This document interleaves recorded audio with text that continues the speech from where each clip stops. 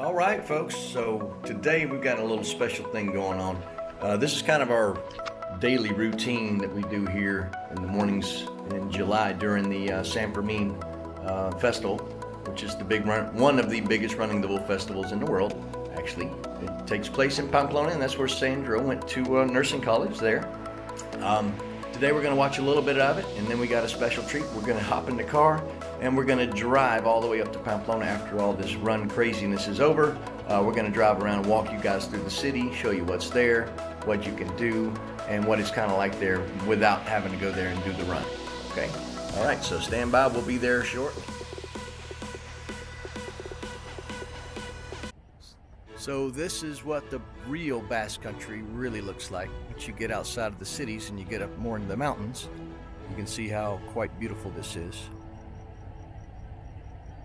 And this is just a little overview or stop with a photographic area that you can go on the way towards Pamplona. That's where we're going from where we live. Like I said, we're on our way to Pamplona today to see some of the festivities.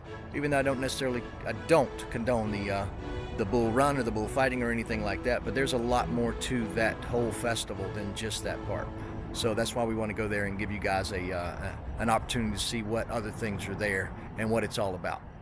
So we're here, we just made it back to Pamplona, which the original name of this town is called Iruña. That's why you guys, if you were doing this drive, you would see the signs that say Iruña, Pamplona. Now Iruña in the Euskera language, in the Basque language, means city. And this was one of the big Basque cities until the Romans, apparently. The Romans did come in and conquered this area. And what we have behind us, if you guys can see back over there, are parts of the old Roman fort that was in the city. Now this is where Sandra here went to nursing school. She lived here for how many years? Seven years. 7 years lived here. Yeah. So she's going to share some insider knowledge for this area. Definitely these little secret gems that she has. Okay. Well, we will make another video and talk about what to see really in Pamplona when it's not during the festival of San Fermin. But since today we're here just to kind of focus on that, the first thing to know is how to get here these days. So the best way to get here from San Sebastian, of course, is by bus or train, so you don't have to worry about parking. But if you decide to come by car, the best place to leave the car is in the parking lot of the bus station, because that's the newest one, the biggest one, and it is a little bit outside the real center of the festivities. So that's a very good place to park. Another place to park will be all the parking lots by the hospitals, and just have a nice 15-20 minute walk about that to the center of town. So that's the best way to get here. And now we're gonna go to the center and see the atmosphere, okay, and explain a little bit about what San Fermin is about. So just a little bit of a couple of little tidbits more here. When you drive, I do recommend using Waze. Whenever you're driving in Europe as well, it does point out lots of things, tells you where the radar's at, things like that. Remember, most of the time if you're speeding through a radar zone, they're going to mail you the ticket. You wouldn't really get pulled over most of the time. I've only seen that happen very, very few times. Also, with events like this, you can probably be expected that you're going to get stopped by the police because they're looking for drunk drivers. Because everybody comes here and stays the night, and they drink all night, and then they stay here for the run in the morning. Not everybody, but the younger crowd, I would say. And then they leave after the run. Right. So when everybody's leaving the town, that's when all the DUI checkpoints are there. So be careful on that. You may have some traffic because of that.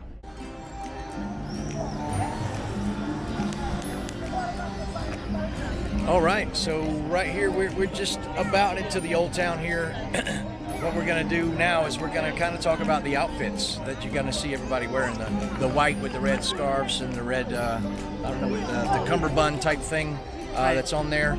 I was asking earlier, what's the origins of that? Because I do like to know those types of questions. And we kind of did some investigating. We found out there's a lot of theories out there. Right. They don't really know for sure why everybody that.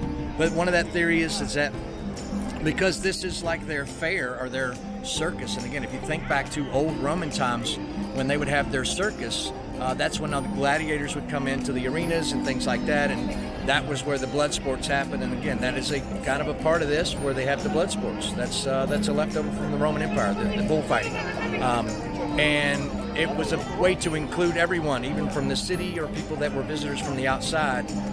They could all dress the same and have kind of the same experience and not be singled out as outsiders. Right, and it's also simple enough for everybody. Everybody has a white shirt, a white pant in their closet. So it's and the red scarf can be bought in the streets, post, or in any store for very few bucks. So it's a way to make it simple for for everybody, from the people here in the city and from all the visitors that come to this festival.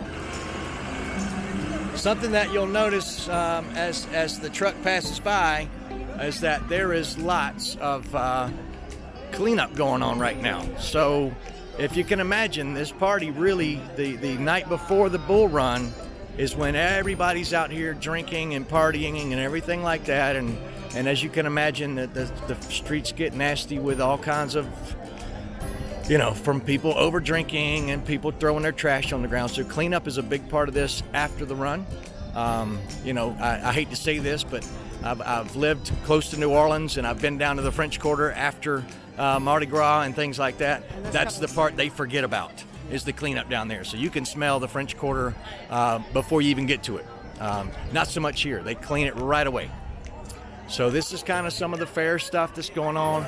You can come in here and do these raffles, win things. Again, it's kind of like the fair that you would have at most cities in America, but it's just their little way of doing the fair. They've got rides, they have fireworks displays now. They didn't have that when Sandra was here. So these are little games that they're doing. We are waiting for our little microphone adapter, so hopefully you guys can hear me okay now. It should be here today in the mail. But look, some people have won brooms. I'm not sure how that plays out. That I guess you win a broom. Who would have thought? Okay, so here we are in Plaza del Castillo, which is kind of like the means castle, basically. This is where kind of the center of a lot of action is, I'm sure, at night. Place where everybody meets with their friends and their families to do the different activities of the festivities. There is always, every year, they come up with an official program. This is not only a festivity about the bull. I mean, there are plenty of other things that go on every day during the whole time. Like, for example, you have theaters. Concerts. Looks like a concert goes on right concerts. You got games for children. You also have a competition of fireworks at night. You got dances, folkloric. Now, when she says a competition for fireworks, she means it's kind of like the one we have in Donosti or San Sebastian, where these are pyrotechnic companies that come in from around the globe and they kind of do a competition. So every night you're going to have a different pyrotechnics company come in and have their display going on. Okay. Yeah. So there's what's W? Oh, water closet. Yeah. Okay. So the big WC, you see that? That's a temporary public restroom, which is kind of important with the amount of wine that's drank here, I would say. Definitely. True, very true. Guess that keeps people from going on the street. Very good. And now we're gonna go eat something. Yes. So we're gonna show you a little bit the old part of town, and we're gonna go eat a little, middle day snack, and let's go. Or what you might call a pincho. All right, so here we are on one side of the Plaza del Castillo. You have La Calle de San Nicolás. Or St. Nicholas Street. And if you look up there on the sign, you'll notice Calle San Nicolás. And below that, you'll see Calea. Now, when you see Calea, that means it's in Euskera. And the top one is in Spanish. So they've got both languages, just like in the old town in San Sebastian. You've got both languages covered here. And, okay, so this is a street very vibrant, and this is a street where you find very good bars during the day to stop by and have like a little pincho, like a little tapa, like a little snack, a casserole, things like that. So this is a very good street to come during the day.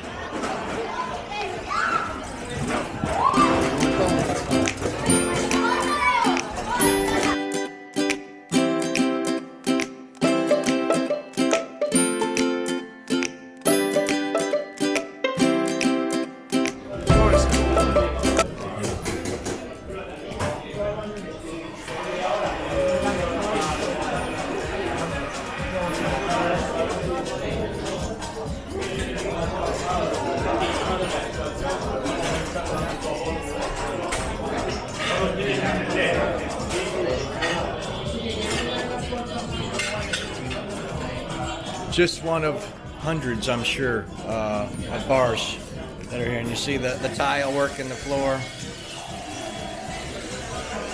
Remember, this town pretty much makes all of its tourism money in 1 week. So everything really revolves around this festival. A little bit later, we're going to talk about why they actually run with the bulls. Okay? So, great stuff here. Stand by.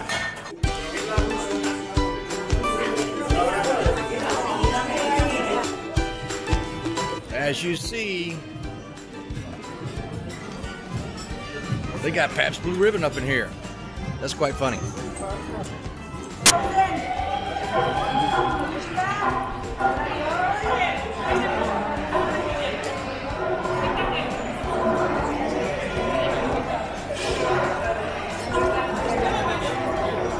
I'll bet you this town never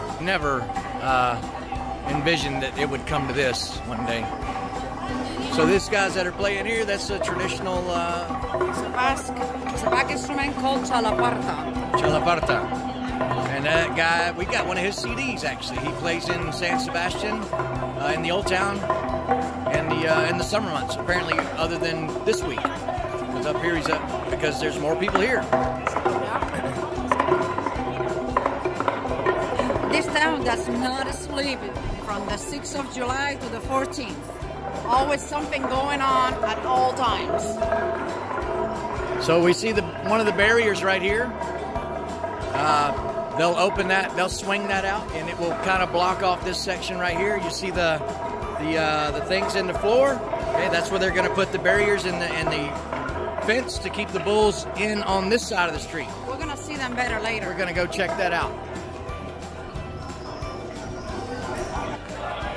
So right now what's about to happen is they're going to run, for the kids, they're going to do a little run with those bullheads on a bicycle wheel.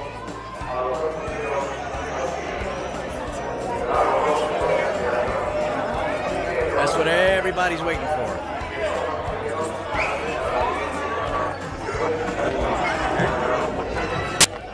So right down there is where the San Fermin statue is, and right here is where the guy got gored this morning. Right on this wall is where he got it. Lucky enough for him, and I'm sure they washed everything off well, but lucky enough for him, the Red Cross station, or the ones that kind of help you when you get hurt, the EMT section, is right there. I mean, it's like right there. So, luckily for him, I guess. Right in there. So we're going to go up top of this. We're going to try to get some more footage, some more video, so you guys can see it from up top. And we'll show you the corral. We'll talk about that. Because this is where it starts. It starts off in the corral here. And again, that goes back to, what, 18-something? Okay, 1800s? So the first, yeah, well, the encierros, the run of the bulls, were practiced actually from all the way in the 16th century.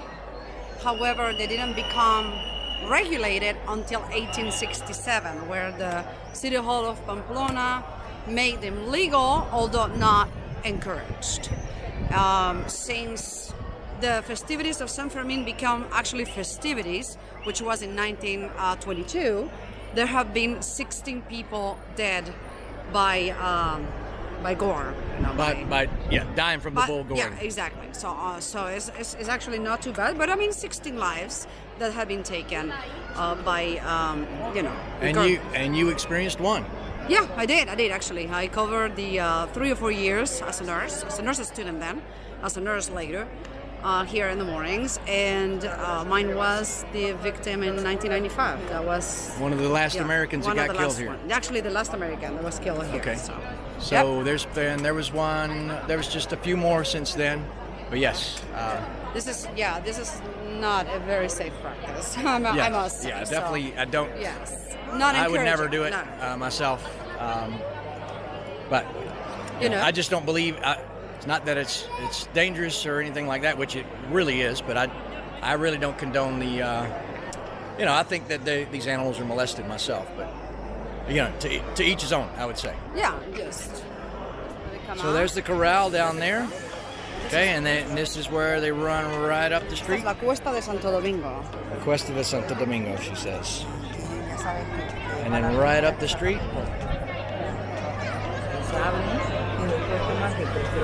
And then from there on we go. We're going to try to walk the whole thing today.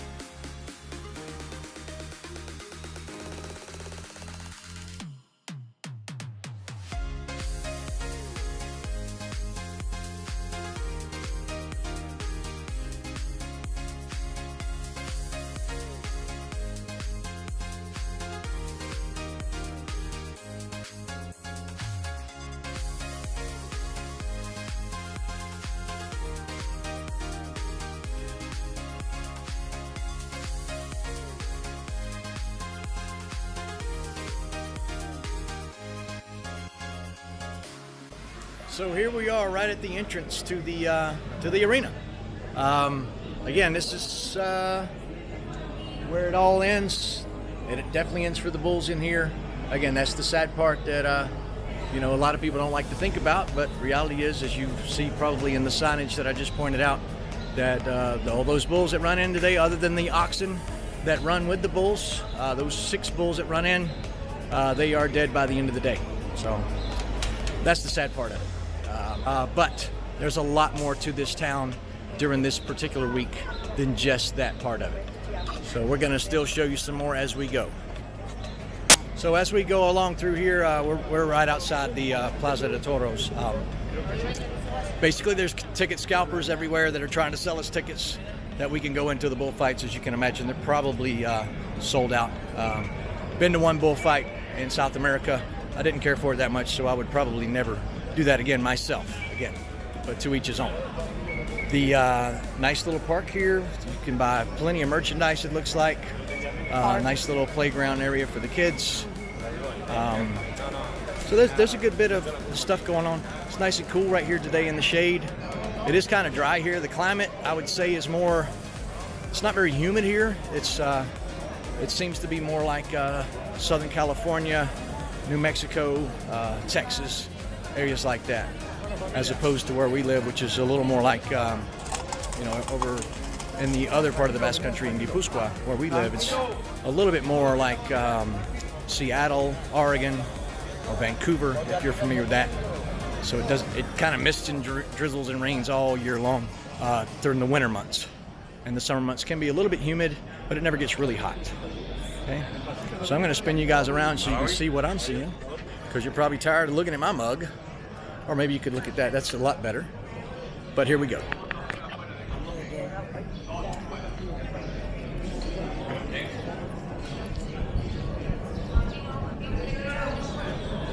Yeah, all the arenas around. And they're divided in two halves. One is called Shade, and those are the expensive tickets, and one is called Sun, and those are cheaper. So that's something to take into account if you decide to come and witness one of these ball festivals. Nice mosaic. Yeah, also there. the entries, as there. you can see, the entries are organized following the alphabet. So you got the gates A, B, C, D, E. Okay, here we're showing the E one. Yep. That's the way you should just find your seat, because the seats have numbers, and they have numbers on the seats. Okay, so we're gonna wrap up our time here in Pamplona. It was pretty cool for me to see this. This was the first time I've actually, after living here for quite a few years now, since 2011, this was my first time ever coming up here to see these events. And again, our little town we live in is just as many towns. They have their own, basically like their fair or their little carnival for their town, and they kind of plan for it each year, and they're always lasting about a week long. Our town has it, the town across from us has it, San Sebastian has it, everybody has it. Now, a lot of people think this is they call this, you know, the running of the bulls. There have been running of the bull festivals throughout the year. They typically start around Easter. It's not just in this town, they're everywhere. It's just that this town is particularly famous because Ernest Hemingway came here 9 times during the 20s, and so that is why San Fermin Festival became so internationally known. Right. You've seen the book, The Sun Also Rises. Right. Okay. Right. When he was coming here, he was also making his little trips into San Sebastian as well. So this, the guy's had a pretty interesting life. Apparently, he had a pretty good life, I would say. So again, more to the corral part where the bulls run through the city. Again, that was I just showed you a video or pictures that are on there as to why that came about. You know, you probably couldn't drive in a wagon or nowadays in a truck. You saw how narrow these streets are to get those animals into the arena. So it kind of started out with them running. You know, they would kind of put them in there in the evening before the run, and then the next morning. And back in the day, it started at 6 o'clock. Okay, so we're gonna wrap it up now. And again, if you guys enjoyed this material, we plan on doing lots of other trips, of course, not just here, not just in the Basque Country, Spain, France, Germany, all over. Again, I hate to keep harping on this, but we really need subscribers. We really need people to like our videos so we can get this thing going and help you guys out, you guys that want to come and visit this area. We're going to also cover our travels in America, because we do travel in America quite often. We travel kind of uniquely. So we're going to show you guys a little bit of that as much as we can, actually, without violating any of the laws that we have to deal by flying the way we do. But thanks for subscribing if you have. You can, you know, if you guys want to help us out just directly, we've got a PayPal account that we'll list in the comments below or in the section below. Yeah. And thanks again for watching. And enjoy being here. Enjoy doing these things for you guys. Talk to you soon. Talk to you soon.